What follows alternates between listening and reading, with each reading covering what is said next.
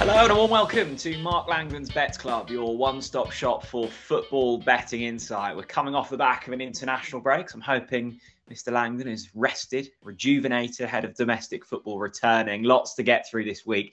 We'll be joined later on in the show by Dan Childs, his EFL take as well. Mark, how's things? I'm all right, Jack. You can tell that I've been very busy. I've not even had a shave for a few days. I've been feeling very hairy. But yeah, apart from a travel nightmare, broken Britain on Monday, tried and failed to get to Leeds. It's been a good international. You didn't even get to your intended destination. No, not on the Monday. I had to try again on the Tuesday. Oh, no.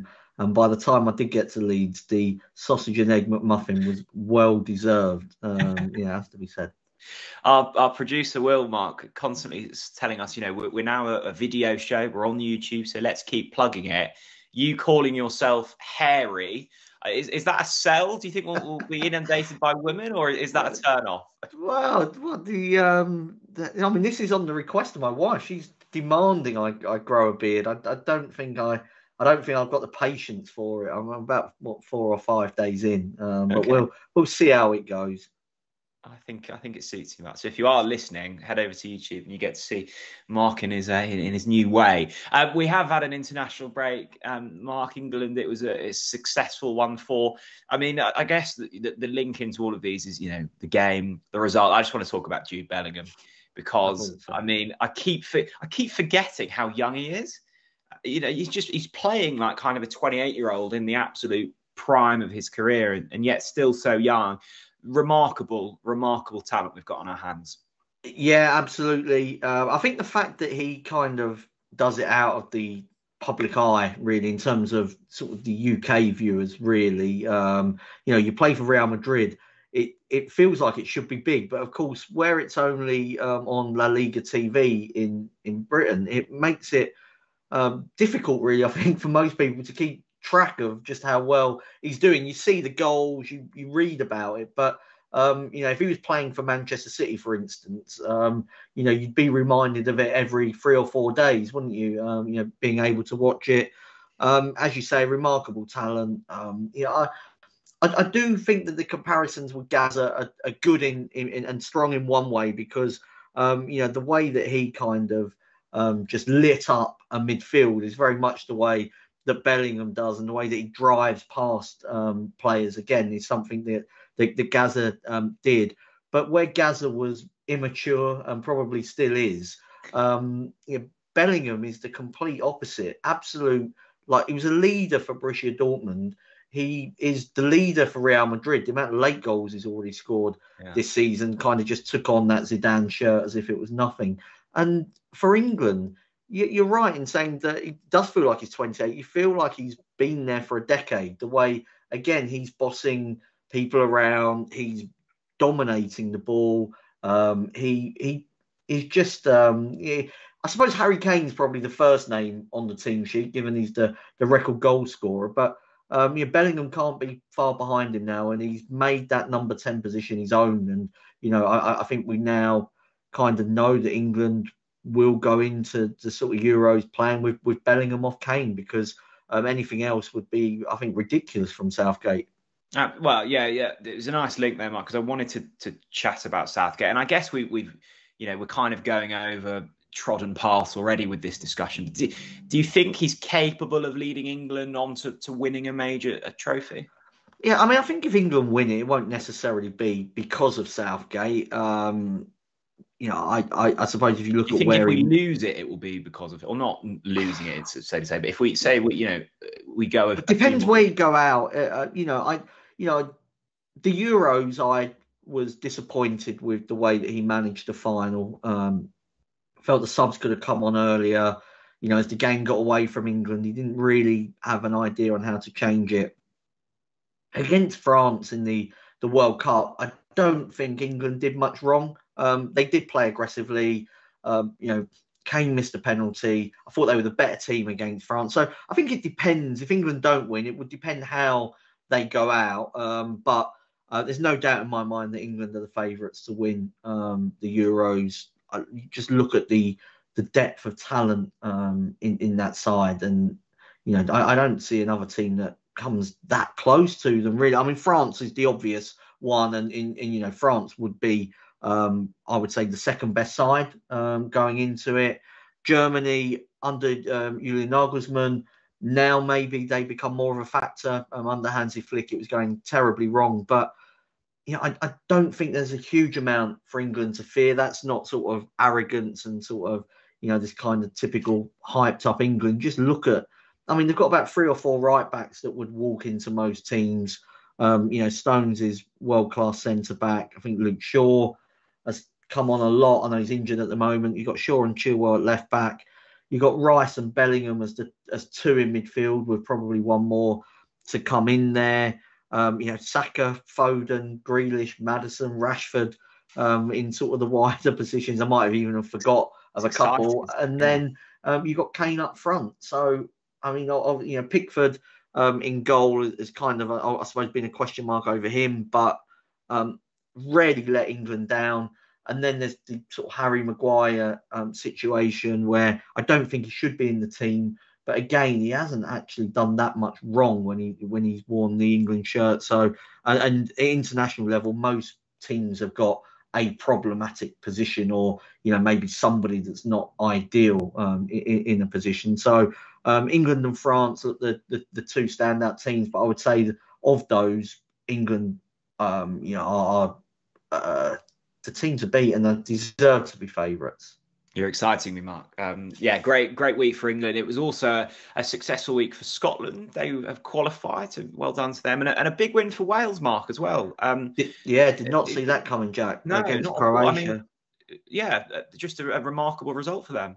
Yeah, Wales were looking like it was going to have to be, via the back door, with the playoffs as their sort of best route in. Now they've given themselves a chance to go and do it automatically. We're missing some big players: Brennan Johnson, Aaron Ramsey. Obviously, all Bale had departed before that. The form was pretty terrible going into it. There was a lot of negativity from the crowd towards the manager, Rob Page, and then they've gone and beaten a Croatia team that's past their best, but still one that, as we saw in the last World Cup and as we've seen in various tournaments in the last decade, are still a Nations League not that long ago, a difficult side to put away. So to beat them, what was a great result. And for Scotland, obviously beaten by France in that friendly, but the job was done before that. You look at their side, and actually they've got a lot of players now that ply their trade in the Premier League at a good standard. I suppose what happened there with the French game is that once you get a couple of players that are not playing, that squad depth is maybe something to concern Steve Clarke. But their best 11 should give a good account of themselves at the Euros. Absolutely. Anything else to note from the international break? I did see a nasty injury for Neymar on Brazil duty. I mean, it's getting to an age now that could be sort of career ending. ACL, yeah. I mean, obviously, gone to Saudi Arabia, so in some respects, it almost career ending, that move in itself. But I mean, a big blow for Neymar. The amount of injuries he has picked up. I know there's been question marks over his lifestyle, and sometimes has that contributed to some of them. I mean, you can't say that for this ACL injury. There's Copa America coming up. It's a long way back for him. You're right. Yeah, I mean, hard to say that he's he hasn't fulfilled his potential when you look at all the trophies he's won. Just maybe on that international stage, it's just so many injuries have just ruined 2 World Cups for him, and now he's got to pick himself up again. So I suppose one last thing from Neymar to San Marino. San Marino scoring a goal, and there will have been many people that probably had Denmark to win to 0 in their ACCAs. So San Marino scoring their first competitive goal for a couple of years is going to be a big blow, I would have thought, to a lot of the international football ACCA backers. Yeah, I saw one of our followers actually, Mark. I think it was a tenfold. A lot of shorties in there, but it was the Denmark game that let them down with them failing to keep a clean sheet. So well done to San Marino. Let's get on to Premier League action, Mark. It's good to have it back. We'll start with our big match: Chelsea against Arsenal, this one 5:30 on Saturday. Plenty of Saturday football, which is mightily exciting. Chelsea 21-10, the draw 12-5, 13-10. Arsenal. Mark, I think if we would have previewed this game 3 or 4 weeks ago, I think it would have been a fairly routine conversation. Actually, now it feels quite evenly poised. Really looking forward to it. Obviously, we've chose this game over the Merseyside derby as our big match. And I think we're right to do so, Jack, because if a local derby is big news to the people that support the teams. But I think if you sort of said, well, what's just the bigger game? It is Chelsea against Arsenal, and for the reasons there that you mentioned, because Chelsea have started to pick up. I think as well, if you looked at Chelsea, they were actually on sort of expected goals. They were doing okay anyway. And, they were just not getting the rub of the green, really. And that started to change. I suppose you could argue the fixtures have been nice enough for them. Most of the teams have gone to Burnley, haven't they? And sort of won. And, that Fulham game, they had it wrapped up nice and early. But you still got to win that match. They are starting to pick up. And for Arsenal, of course, we haven't spoken since they beat Manchester City. That was the last game before the international break. That for some people was the sign that they're now ready to go on and win a title, that they've managed to down the champions. This is a hard game, I think, at Stamford Bridge against Chelsea. They've done well against Chelsea in recent times, Arsenal, but this might be sort of a tougher game than some of the more recent fixtures they've had in this eagerly contested London derby. I was going to say that victory for Arsenal against Man City, almost, just kind of getting rid of a bit of a mental block, seemingly, because it'd been so long since they'd beaten City. I mean, that could be huge for them going forwards. Yeah, I mean, I think on the mental block, that's fair enough, because what was it, 12 straight Premier League defeats? It's pretty ridiculous, really, to lose 12 in a row to anybody when you're as good as Arsenal, and the amount of sort of talented players they've had down the years that would have sort of partaken in that fixture.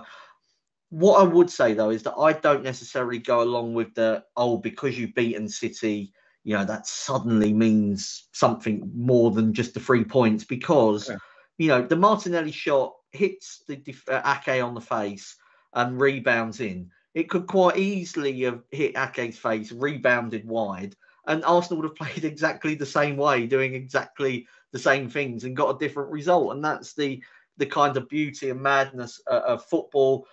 I was more disappointed, if we're sort of going over that game. I was disappointed with City. I thought they were really negative in that last half an hour and handed the initiative to Arsenal. I think as the game wore on, Arsenal started to feel like there wasn't that much to fear from City. We can go on and win it. Declan Rice, I thought was fantastic in the midfield, really drove Arsenal forward, perhaps helped him that, Jorginho was alongside him, was kind of had one eye on the sort of defensive side of things, and Rice was able to sort of do what he likes to do, which is actually get involved further up the pitch. Martinelli made a difference when he came on. They did it without Saka. I wasn't massively impressed with Jesus' decision-making or Nketiah's overall play, but defended solidly enough. Maybe the goalkeeper wobbly, but, the actual defenders did well. Rice was excellent. It bodes well, but like I say, it would have done the same thing if it would have finished 0-0. It's just, you just get that extra fillip, don't you, of having beaten City and also taking a couple of points off them, really, in what could be key coming into the season. How do we see Chelsea's trajectory from here? Because it's been really tough to kind of work out where they're at as a team and club at the moment. Yeah, I'm still not entirely sure, where they'll finish. I'm pretty certain it will be sort of much better than what they kind of currently are, points per game. They've got a lot of injuries, or they've had a lot of injuries.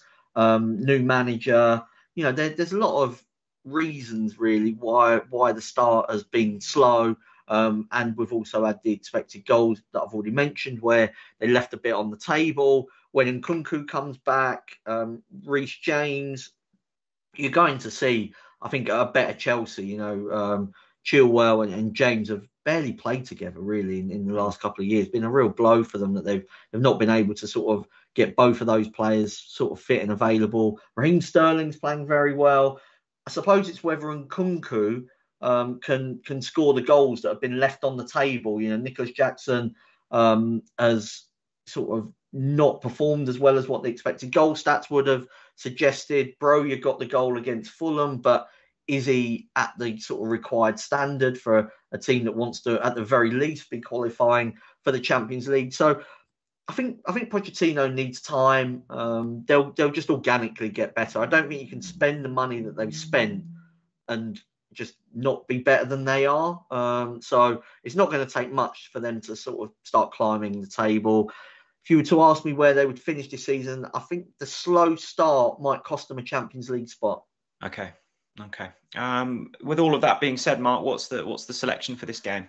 I'm going to go for under 2.5 goals. If you look at Arsenal, 3 clean sheets in their 4 Premier League games, sort of looking sort of being much more defensive minded, really, and we've seen that with the way that they played against City.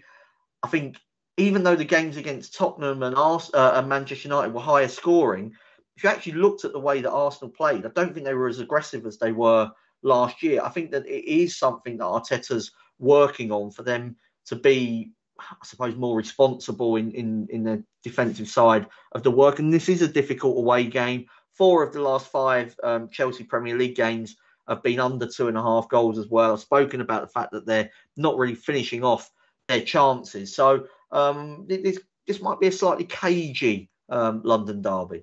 Yeah, looking forward to it nonetheless. Plenty more Premier League games to get through. We'll start with the Merseyside derby.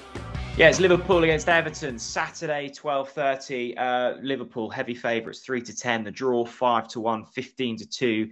If you fancy Everton. Mark, I mean, on paper and the way that the bookies are priced is very one-sided. Can you see it going any differently? Well, I mean, Everton's attacking expected goals is absolutely wild because it's, according to FBref, it's like 14.7, which puts them at a very high level around kind of Manchester City. Wow. So that is that's interesting. I think they've had a very easy sort of set of fixtures, which has contributed to that. They've often been chasing games. Which again contributes to that. So maybe don't take that as a kind of a sign of where Everton are. I think this is a difficult game for Everton more than one way. Psychologically, spoken about maybe how Arsenal got a big boost there. Everton, when they go to Anfield, and I know they ended the hoodoo a couple of years ago, but generally speaking, when they go to Anfield, they feel like they're beaten a lot of the time before they've even stepped off the bus. And so I'm going to go for Liverpool to win and over 2.5 goals. That does play into the part that maybe Everton are slightly more attacking than we've seen in or expected under a Sean Dyche side. Liverpool, 7 of their 8 Premier League games have gone over 2.5. I think Jurgen Klopp is building a very attack-minded team with the intention of blowing away kind of the bottom half sides, and Everton, I think, are a bottom half team. Okay, let's take a look at Brentford against Burnley. Mark, Brentford favourites 3-4, draw 14-5, 10-3. Burnley, how have you been happy with the way that Burnley have adapted to the Premier League? Because I think you'll always get one of these sides, aren't you, coming up from the Championship who've played free-flowing football. We've seen it with Norwich before. We've seen it with Leeds. It happens every season, and then how they adapt to the Premier League it has differing results. What have you made of Burnley? Yeah, I mean, I was quite critical of them early on in the season. When I was looking at their sort of team sheet, I was sort of wondering who some of the players were. It felt quite a different side, really, to the one that came up. They had a few lone players, didn't they, that had kind of, you think someone like Teller, for instance, that had been influential. And I was critical. Then if you actually assess the fixture list, they've lost to Tottenham, Man City, Aston Villa, Newcastle, Man United and Chelsea. I mean, in a normal season, they're going to lose like most of those games. It just so happens that they've all been thrown in together. The 2 games that you would have said were against teams more at their level, they drew at Nottingham Forest and they beat Luton. So I think Vincent Kompany will be drumming that into the squad that, although the kind of league table says they're struggling, been a hard start, and this is much more a game at the type of level that they should feel sort of more comfortable competing at. And I'm going to go for Burnley or draw double chance in this game. Brentford, Rico Henry, Ivan Toney, massively influential players. They've dropped the ball big time at Old Trafford. I was going to say last week, it was a couple of weeks ago, wasn't it? But last time out were those 2 late goals they conceded. I'm not sure about how the goalkeepers, Flecken and Strakoza have played in goal for them this season, and I don't think either has played as well as what David Raya has done. So to lose Raya, Rico Henry, and Ivan Toney from that sort of successful side, they're big holes to fill, and I'm not sure they've done that quite so perfectly as they would have liked at the moment. Okay, let's take a look at Bournemouth against Wolves. 11-8 Bournemouth, 12-5 the draw, 2-1 Wolves. Mark, which way do you see this one going? I'm going to go in the Gary O'Neill derby. I'm going to go for a draw. Obviously, Bournemouth, sacked Gary O'Neill. It was criticised at the time. Iraola had a body of work in Spanish football that suggested Bournemouth were going to be very exciting. I think they've had a hard run of games at home.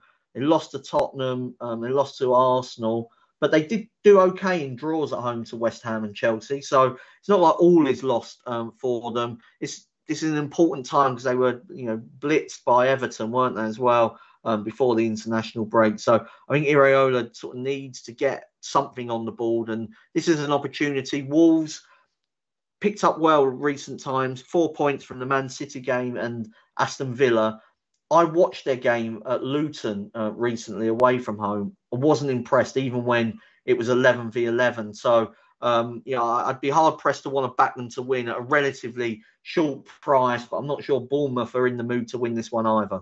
Okay, let's take a look at Manchester City against Brighton. 4-11 City, 9-2 the draw, 6-1 Brighton. I must say, I think I mentioned this on the last podcast we filmed together. I haven't been overly impressed with Brighton this season, really. I thought he was going to say Man City. I was nodding, thinking he was going to say Man City. To be fair, with City against Arsenal, you mentioned it earlier, I thought they were really kind of off the ball, quite lethargic at points. I mean, obviously it's Manchester City. They will hit the ground running at some stage. But no, Brighton, I think I want to see more from.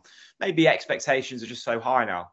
Yeah, I sort of know. I can get that vibe that, because you're now rating them as a kind of team that, could be top 6, maybe pushing for Champions League. That in itself is quite an accolade, isn't it, for Brighton? Absolutely. That you're now judging them at that kind of level. And it is difficult, I think, when those expectations are there to perform at that standard every single week. They've got the Europa League, which is obviously going to complicate matters. They've had some injuries, lost Caicedo late on in the transfer window. But, before the international break, they got that 2-2 draw against Liverpool. That was a blow because our treble had sort of Liverpool sort of to land that. It was a weird game, wasn't it? It was a weird game, yeah. I mean, I think I do know what you mean, but I'm sort of not. I wasn't getting too giddy about Brighton before a ball was kicked. I still think if they can finish around about Europa League, that's still a great season for somebody with Brighton's wage bill. And so therefore, I think they've made a sort of satisfactory start to the season for sure. In terms of this game, I'm going to go over 3.5 goals. All Brighton's league and Europa League games so far this season have been over 3.5. I think they'll attack Man City, and that might sort of spark City into life somewhat because, nearly every game's the same for City now, where teams just defend deep and look to frustrate them. This is an occasion where there might be some space, for them to exploit. I think it's a dangerous game. I definitely wouldn't be putting Man City in the Ackers because I think Brighton have got that potential, but prefer the goals bet because that gives you a couple of ways to win. Okay, Newcastle Palace, Mark, 1-2 Newcastle, 10-3 the draw, 6-1 Palace. Newcastle going well. They are, yeah. Obviously got the Tonali sort of issue Yeah. hanging over them now. Where What's the latest with him?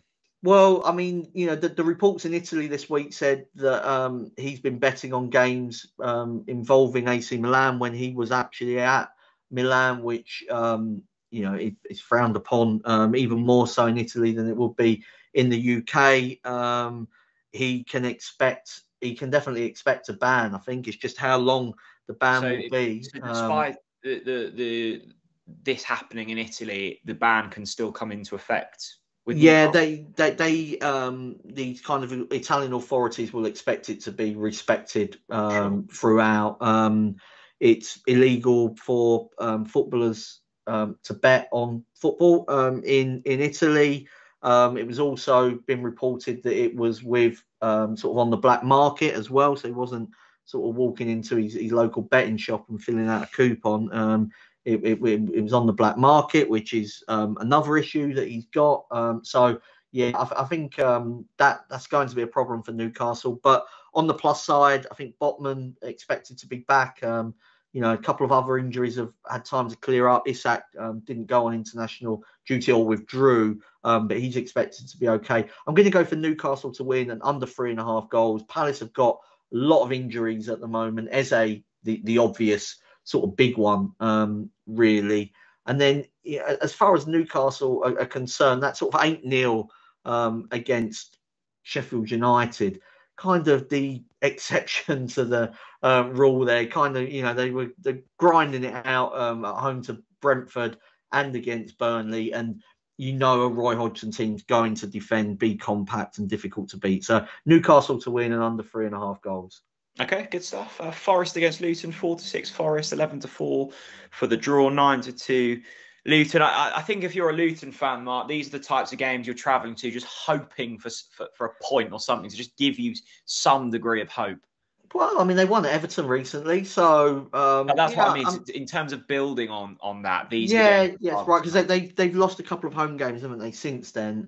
So I think the pressure here though is more on Nottingham Forest. I mean, how many games are Nottingham Forest going to in the Premier League expecting to win? Yeah. There aren't many. Maybe Sheffield United at home when they did win, albeit with a late goal. I'm going to go for the bit of evens around for both teams to score.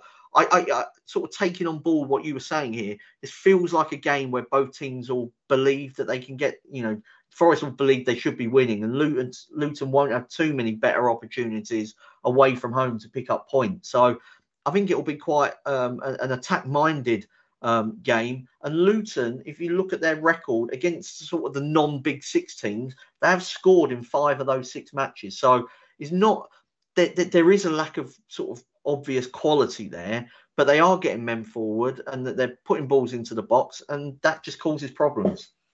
The late game on Saturday, Sheffield United against Manchester United, 8 o'clock on Saturday. Let's take a look at the prices for this one. 6-1 Sheffield United, 4-1 for the draw, 2-5 Manchester United. I feel like I keep asking this question, Mark, but I'm going to continue to ask it. The mood around Manchester United at the moment, is it salvageable under the current kind of, well, I guess we know the situation, the ownership model, but the manager as well?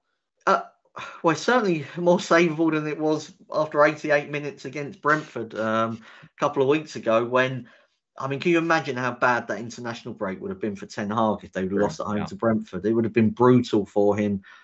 I think the ownership issue is complicated. Like, getting somebody now potentially coming in, but not owning the whole club, but in charge of football matters. It's hard to know how that relationship will work. It doesn't fill me with great confidence. I think if I was a sort of Manchester United fan, that things are suddenly going to improve off the pitch. In terms of on the pitch, if you were to give Ten Hag the benefit of the doubt, you would say, I mean, at least judging when the players are fit. I mean, there have been so many injuries at United this season. Martinez, Varane, Shaw, that's 3 of the back 4, isn't it? In midfield, Mount hasn't really been able to get going. But then you could say, well, when he has played, he hasn't been amazing. Anana, big money signing, he's been less than amazing. He's been at fault for a number of goals already.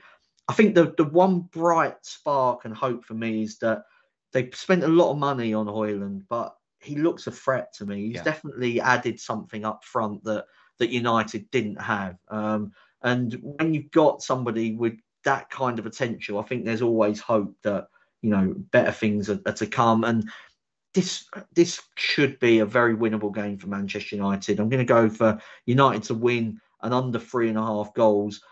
A bit like what I said with Newcastle. That ain't nil though for Sheffield United. It was really the outlier really on their other sort of defeats, if you like. They were beaten 2-1 against City and Tottenham, 2-0 at West Ham. So, that ain't nil. I'm not sure where it came from, but not expecting it to be as easy for Manchester United, but for them still to get the job done comfortably enough.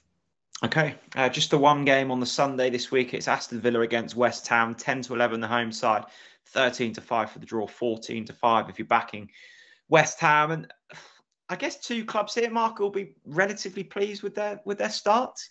Yeah, I'd say so. I mean, Aston Villa been sort of all or nothing really for them. There's been some bad results and some very good ones.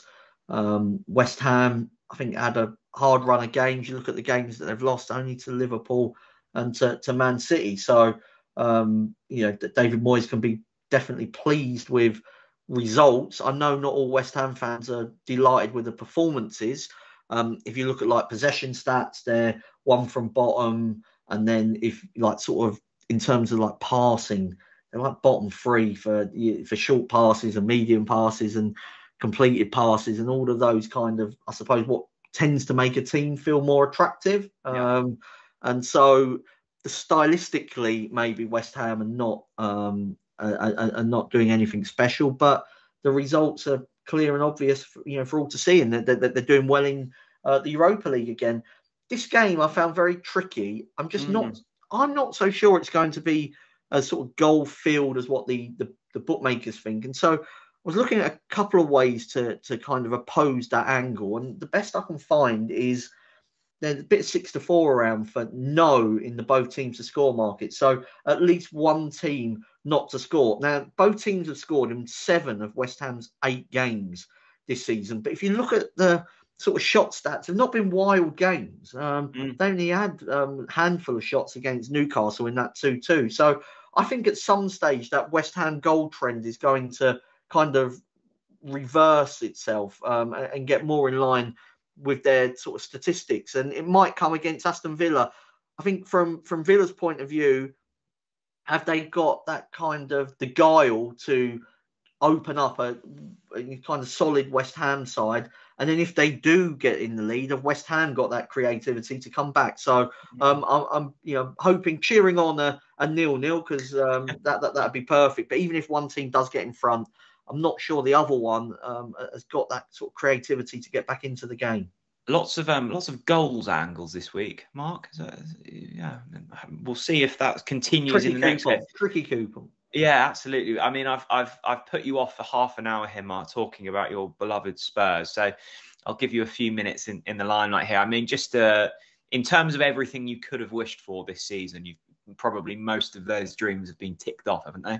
Oh yeah, for sure. To head into the international break, top of the Premier League, don't think anyone realistically would have expected that, particularly after selling Kane and not really replacing him. And all the kind of talk pre-season was that it would take a while for sort of the Postecoglou effect really to sort of be seen in the pitch, and that when he'd gone elsewhere, it had taken time and results had slow, and that first half at Brentford was far from amazing, and I think there was trepidation. Even the first half against Manchester United could easily have gone into that one behind, but they didn't. They've come out of it, obviously got the dramatic winners against Liverpool and Sheffield United, and then showed a different side to themselves at Luton last time out when dominated the game. Could have been 2 or 3 up before Bissouma was sent off, and then second half, with 10 men to go on and win the game, even against Luton. It's not an easy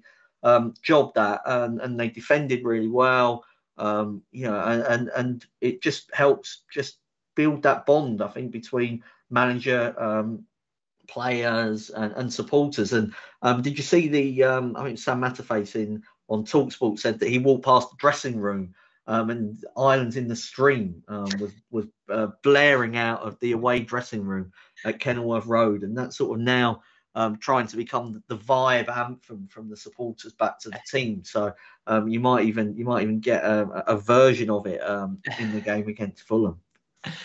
How do you see this kind of? What way are you playing it from a betting perspective?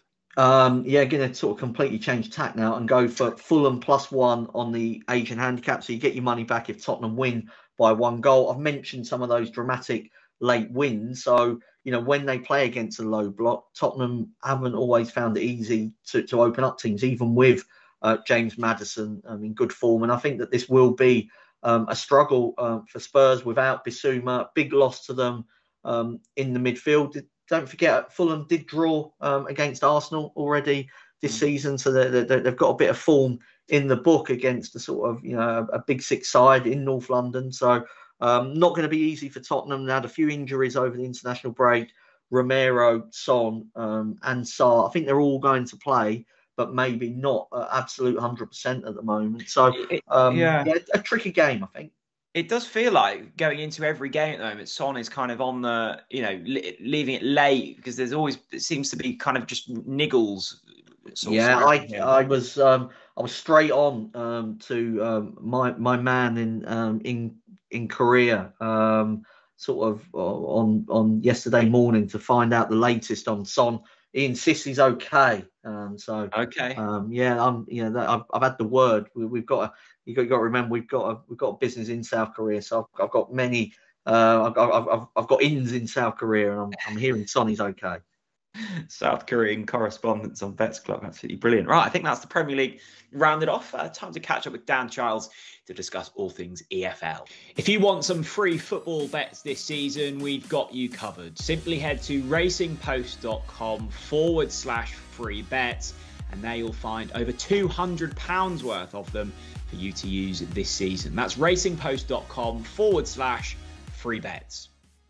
Always a pleasure to be joined by Dan Childs. EFL action returning. Of course, there were some games going on during the international break. Dan, how are you?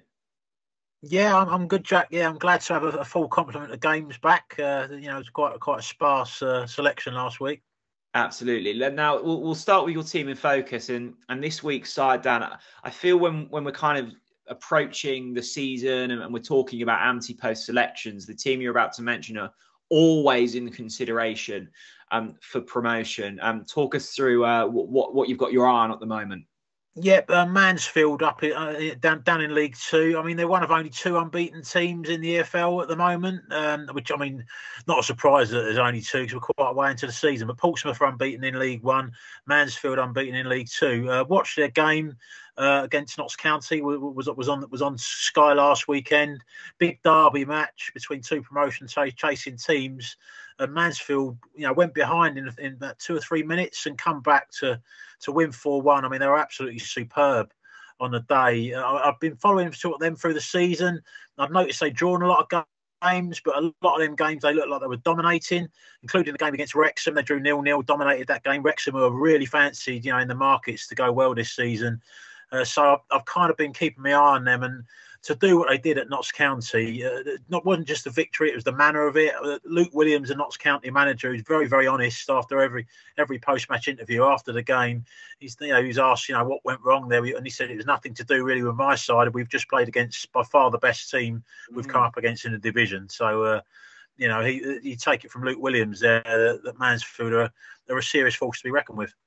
One to keep an eye on. And one thing I would add there with Mansfield as well is they're doing this without some key players. I mean, they've got 3 long-term injured players at the moment: Alfie Kilgore, Stephen Quinn, and Reece Oates, who are all big players for them. Who were starting at the start of the season, have all got long-term injuries. So the fact that they're doing it without 3 key players says even more about them. And each of those players at some stage will be back to strengthen them even more. Absolutely, mightily impressive. Mansfield, keep them on the radar. Dan, 3 selections for you this week across the divisions of the EFL. We'll start in the Championship, and I don't think I'm going to like what I'm about to hear. I'm not going to like this one, Jack. No, it's going to go with Leeds away to Norwich. I mean, in the table, there's actually only 2 points between these sides, but which kind of seemed a bit strange because the mood of the two sets of fans is very, very different at the moment. You kind of feel that Leeds are going one way, climbing up the table, and Norwich seems to be going in the opposite direction. I think the reasons for this for Norwich, I mean, you'd know, as much probably more than me, but I just feel that both penalty boxes. You look at they've lost Timu Pukki at the end of last season. Got Ashley Barnes in as a replacement. He's now out long term.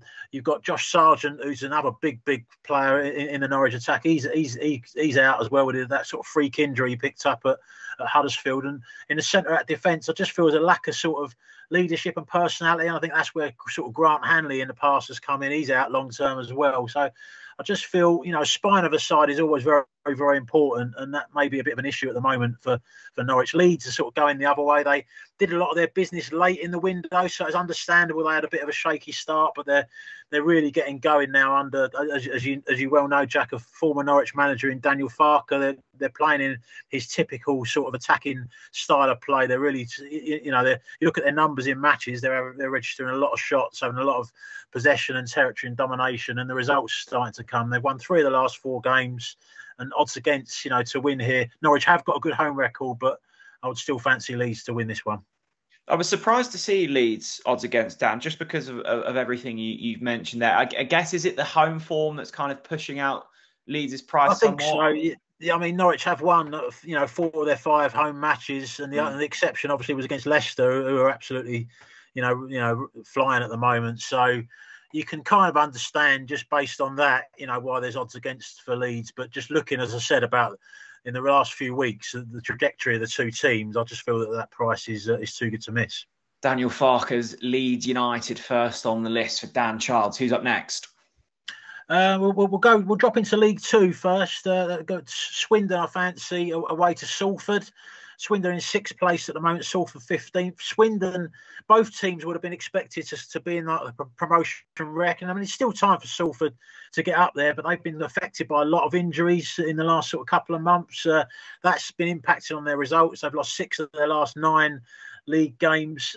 They're kind of the injuries have really, especially in forward areas, they're lacking a lot of options there. Conor McLennan, Callum Hendry, Conor McAlaney. That's three attacking players that have been out injured. A lot of reliance on Matt Smith, the big centre forward, who is doing well. He's got 9 goals at the moment, but you kind of feel with their opposition, if you can cope with Matt Smith, you can cope with Salford. And Swindon, they've not got that issue. They've got loads of attacking options. Dan Kemp's got 8 goals this season. Jake Young, who's on loan from Bradford's got 9. Charlie Austin's only got 3 so far, but you would think that he's going to, hit form at some stage as well. So you look at that firepower Swindon have got, and I mean the price, they're 6-4 to go there and win at Salford, who have not got a great home record. I think that's a really good bet. Okay, third and final pick for you, Dan. Third and final, we'll drop into League One. Port Vale, I fancy to get at least some kind of result, a draw or a win away to Stevenage. I mean, these are 2 teams that sort of started well. They were sort of surprise, sort of early front runners in the division. Both of them have kind of dropped off a bit recently. Port Vale, I mean, they have lost their last 3 games, but I like to sort of react to game by game. And I looked at their last match 2 weeks ago. They lost 2-0. Away to Portsmouth, but according to the reports, it was a very even game. Port Vale actually won the shot count there at Fratton Park, 14-13. So there's a signs there that maybe this sticky patch of theirs won't last very long, and they're taking on Stevenage, I think, at the right time at the moment. Stevenage have lost 3 of their last 4 matches under Steve Evans. Were beaten 3-0 away at Blackpool last weekend. They've got a few sort of injuries and suspensions at the moment as well, Stevenage. So I just think Port Vale, I don't think there'll be much to choose between the teams, but Port Vale, when you get the draw as well on side, I think is a good bet. That's great, Dan. Thanks as always. You're welcome, Jack. Right, Mark. Time to collate some of your best bets for this weekend. Shall we start with a bet builder?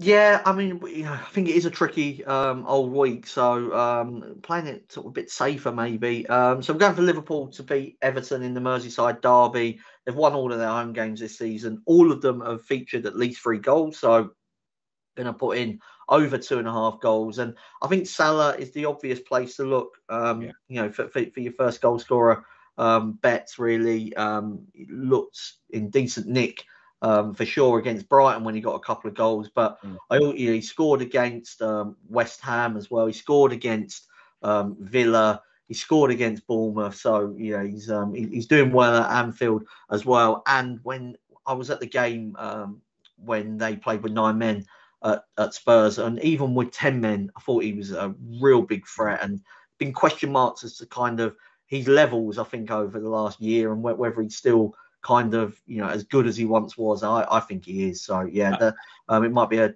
difficult afternoon for Everton.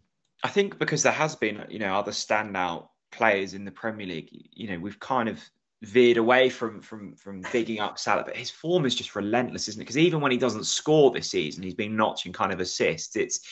He's frighteningly good. Big threat. Obviously, Gakpo's been injured, so there's one less threat there. In terms of the Nunez did well on the international break, but he's obviously been away in South America. It's the Jurgen Klopp absolutely hates it. It's the early kickoff. So how are the South Americans? You can't be sure. Can you about Luis Diaz in terms of that as well? So I just felt Salah was the obvious place.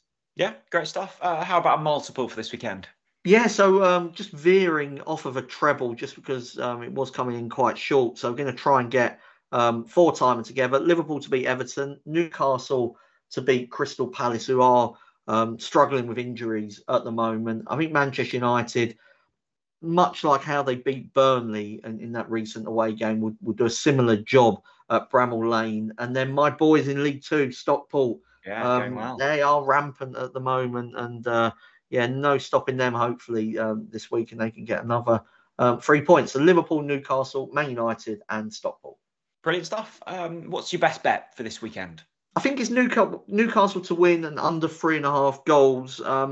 Newcastle are a team that I think, if you take out that 8-0 against Sheffield United, I know the Newcastle fans won't want to forget that game, obviously, but, if you look at the rest of their Premier League wins, they hammered Aston Villa, didn't they, early on? But I think against a team that's and Villa didn't defend the way that Crystal Palace are going to defend.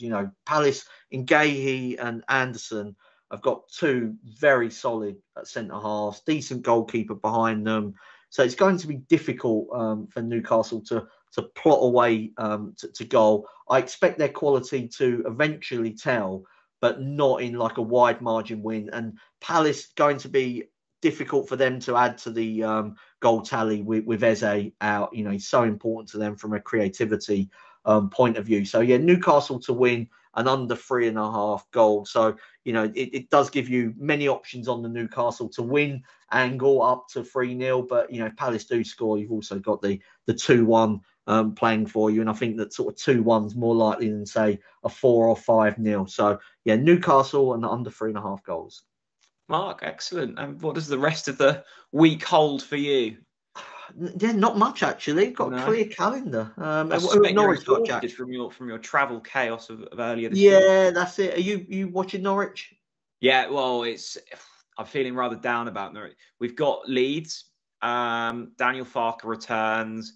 We're in horrible form. I mean, the script is kind of written, isn't it? Farke celebrating in front of his new fans. It's kind of like seeing a girl you used to love now with someone else and having a much better time than you are. It's not very nice. I've not experienced that, Jack, but obviously you have. Mark, thanks very much as always. A big thanks to Dan Childs as well for his insight on the EFL. Remember, there's been plenty of selections put up on this week's edition of Bets Club. Please don't feel the need to back them all. Only ever gamble with money that you can afford to lose. We will see you again next Thursday for another episode of Mark Langdon's Bets Club.